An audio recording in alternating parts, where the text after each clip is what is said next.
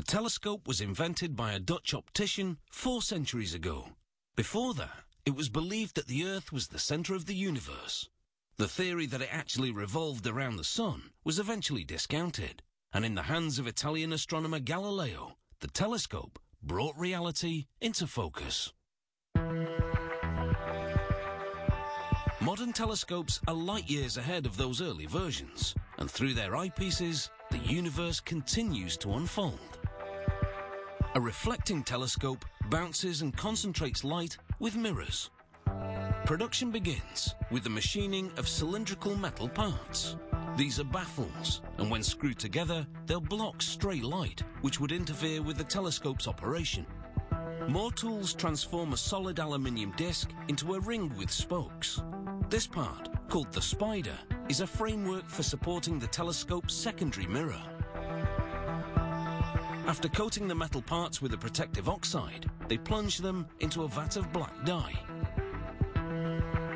The dye soaks into the oxidized pores and seals the surface of the parts.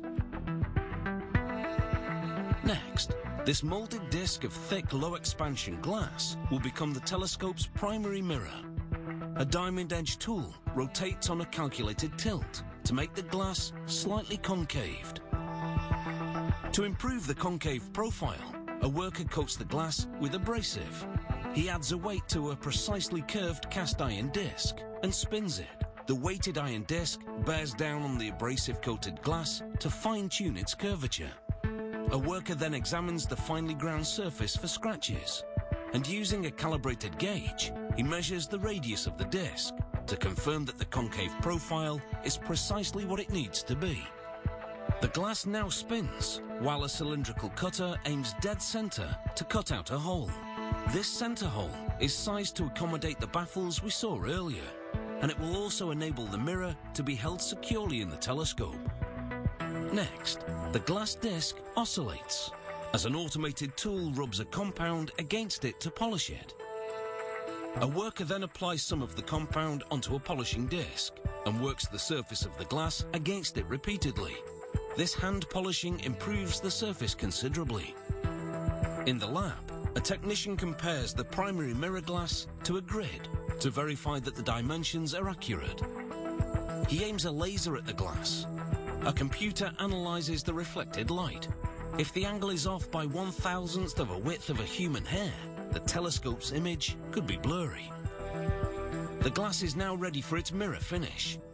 They lock it face down in a vacuum chamber. They add small amounts of titanium oxide, silicon monoxide, and aluminium. They close the chamber, tightly encasing the contents, and then pump out most of the air, creating a partial vacuum inside. They activate a 6,000-volt electrode. This sparks a glowing discharge of ions onto the now rotating glass disc. These ions blast any lingering contaminants from the glass to give it a serious cleaning. They heat the aluminium, titanium, and silicon pellets, which evaporate into a cloud of vapor. Atoms condense, landing on the surface of the glass to form a glossy mirror surface.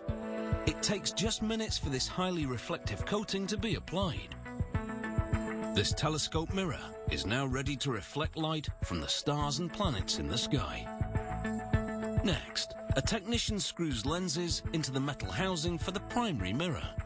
He adds a mount mechanism for the eyepiece, complete with dials for focusing.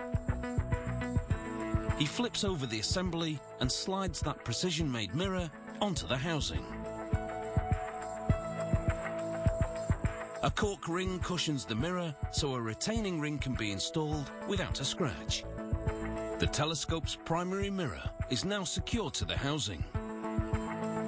He pieces together the 3-part baffle, then screws it to the lens holder, protruding from the center of the telescope mirror.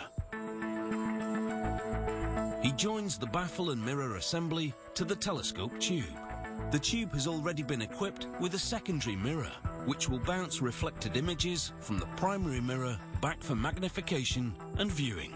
It's taken about 6 weeks to build this telescope, and now it's finally ready to help unravel the mysteries of the universe.